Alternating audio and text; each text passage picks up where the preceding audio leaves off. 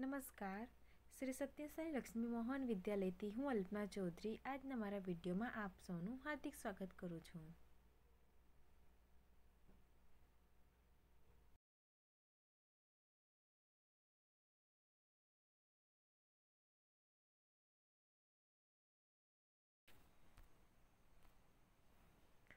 Cook says, "Welcome, my lord. I am happy to see you here."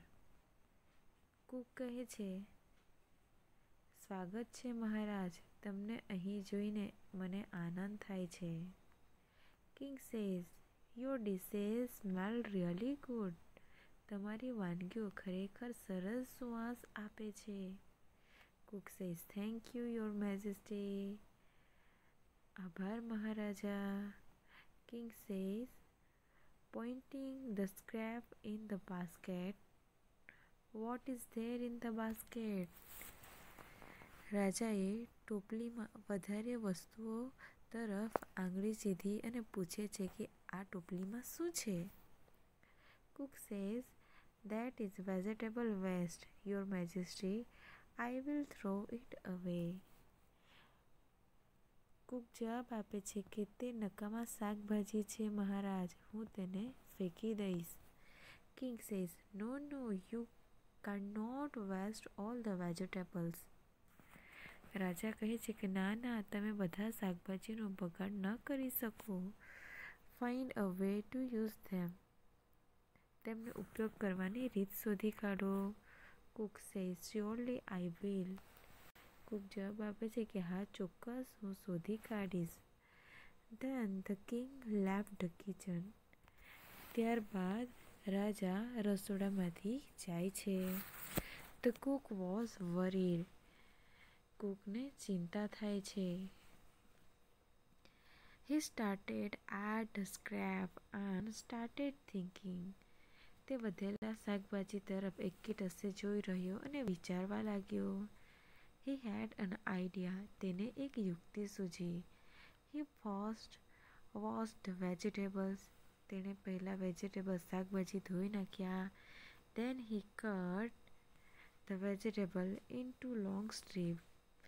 ત્યારબાદ તેણે શાકભાજીને લાંબા ટુકડા કાપ્યા. He put them in a big pot. તેણે તે એક મોટા વાસણમાં નાખ્યા.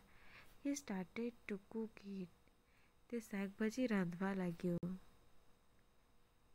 He ground some fresh coconut, green chilies and garlic together. તેણે તેમાં તાજું કોપરું, લીલા મરચાં અને લસણનું મિશ્રણ વાટ્યું. He added this paste into the vegetables. તેણે આ મિશ્રણ શાકભાજીમાં ઉમેર્યું. Then he added salt too. ત્યારબાદ તેણે મીઠું પણ ઉમેર્યું.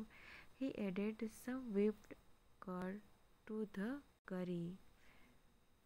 તેણે કઢીમાં થોડુંક ફીણેલું દહીં ઉમેર્યું.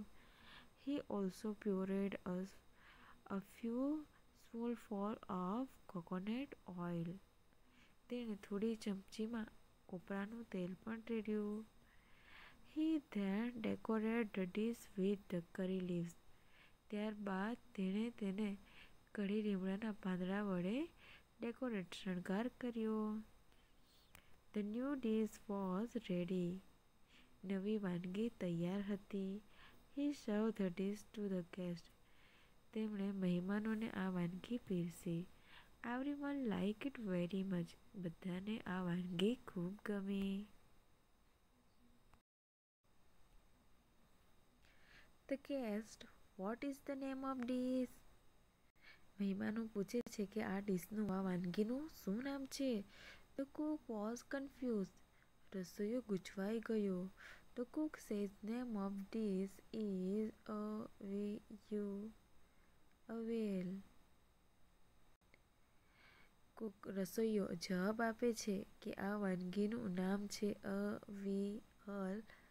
અવિયલ છે. Avial became a famous over Kerala. Avial એ સમગ્ર કેરલામાં પ્રખ્યાત થયું. And just imagine, it all come from a basket of water. અને તે વધેલી વસ્તુઓની ટોપલીમાંથી આવ્યું. Do you know who the Cook was? તમને ખબર છે તે રસોઈયો કોણ હતો? It was Bhim, one of the Pandavas, and the king was king વિરાટ. તે પાંડવોમાંનો એક ભીમ હતો અને રાજાનું નામ વિરાટ હતું. પાંડવ વર hiding in the Kingdom. Pandav તેમના રાજ્યમાં સંતાયા હતા. Avial is also popular in Tamil Nadu. Avial તમિલનાડુમાં પણ લોકપ્રિય છે. ઓકે ફ્રેન્ડ્સ, તો હવે આપણે બી જોઈશું. Write the action word in the brackets. તો ફ્રેન્ડ્સ, અહીં આપણે લખવાનું છે. તો આપણે એક્ઝામ્પલ જોઈશું. The king left the kitchen. તો તેમાં શું કર્યું? લેફ્ટ એટલે છોડીને ગયા. તમે અહીં આપેલું છે કે એક્શન વર્ડ કોઈ ક્રિયા થાય તે શબ્દ આપણે લખવાનું છે. તો પહેલું છે મહારાજા ઓર્ડર અ હ્યુજ ડિનર. તો ત્યાં શું આવશે? ઓર્ડર્ડ આવશે. તો ફ્રેન્ડ્સ, અહીં તમારે આ ઓર્ડર અહીં સ્પેલિંગ લખવાની છે. બીજું જોઈશું. The Cook washed vegetables. તો ત્યાં શું આવશે? અહીં જવાબમાં લખવાનું છે વોશ.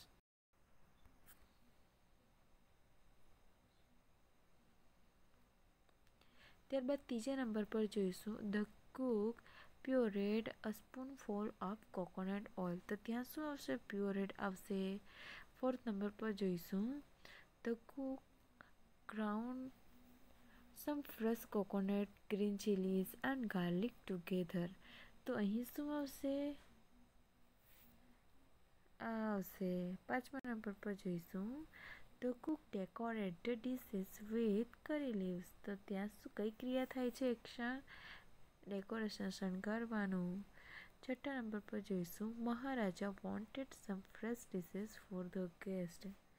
તો ત્યાં શું આવશે? આ ક્રિયા થાય છે. The Cook added sum whipped curd to the કરી. તો એડ કરવાનું આવશે. આઠમા નંબર પર જોઈશું. The Cook cut the vegetable into long strip. તો ત્યાં શું આવશે? ક્રિયા કઈ છે? એક્શન કટ કરવાની. નવમા નંબર પર જોઈશું. અવિયલ બીકેમ અ ફેમસ ઓલ ઓવર કેરલા. તો ત્યાં શું આવશે? બીકેમ. 10મા નંબર પર જોઈશું. મહારાજા personally come to the kitchen. કમ આ એક્શન થયું છે. તો ફ્રેન્ડ્સ, અહીં જે લાલ લીટીમાં આપણે અંડરલાઈન શબ્દ કર્યા છે તે આપણે અહીં લખવાના છે. સી જોઈશું. Tick write the ingredient use for avial.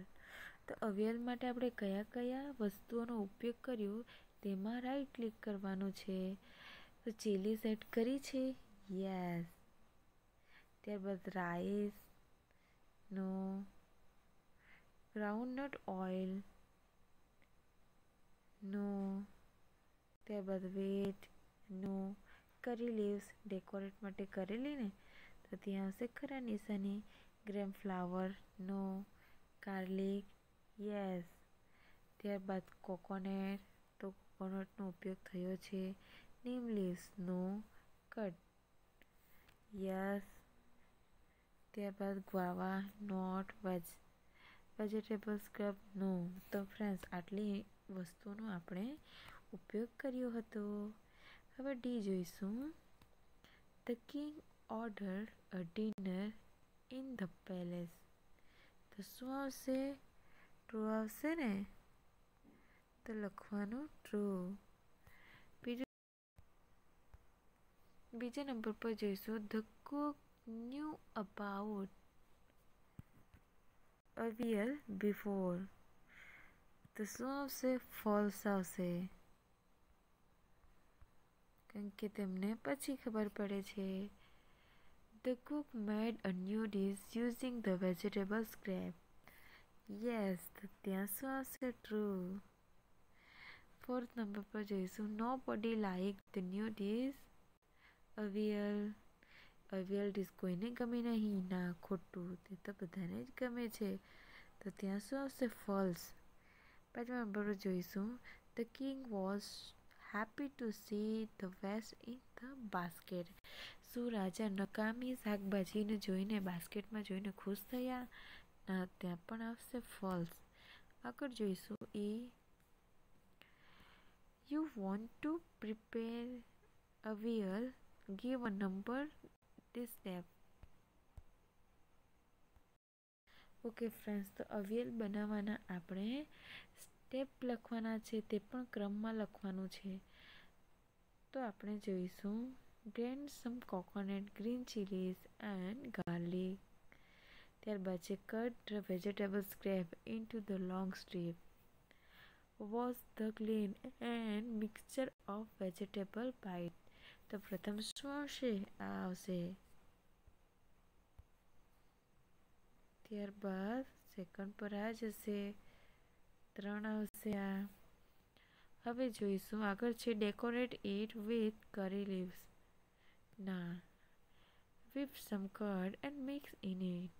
Pour some coconut oil on the top. તો ફ્રેન્ડ્સ, ચોથા નંબર પર શું આવશે? ત્યારબાદ 5મા નંબર પર અને 6ઠ્ઠા પર આવશે.